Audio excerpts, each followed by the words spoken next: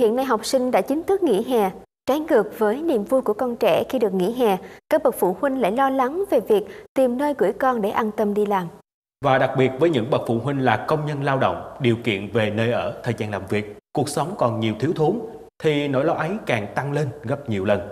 Do đó đối với họ, việc gửi con ở đâu để an toàn, thuận tiện và bản thân được yên tâm làm việc là nỗi lo hàng đầu mỗi khi mùa hè đến.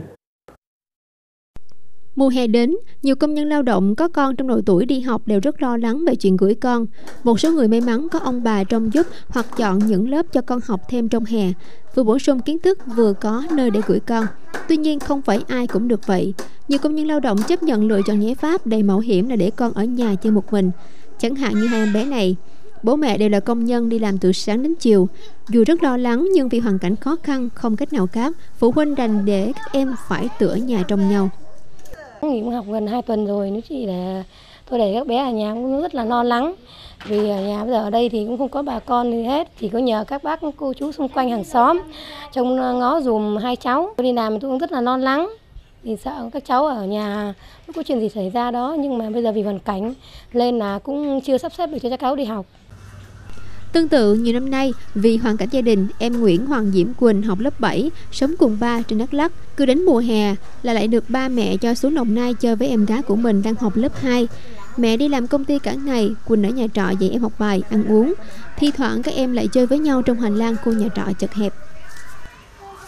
Dạ, con nghỉ hè từ tháng 6, dạ đúng rồi tháng 6. Ở hè thì ba có đưa con về đây để chơi với em. Ở nhà con với em học bài rồi nấu ăn rồi chơi với mấy em trong xóm để đợi mẹ buổi chiều về.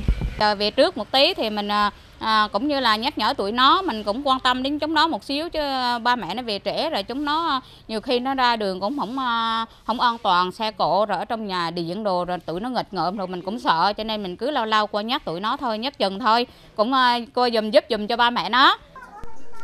Rõ ràng vấn đề gửi con trong dịp hè luôn là nỗi lo lắng của công nhân lao động mỗi khi mùa hè đến.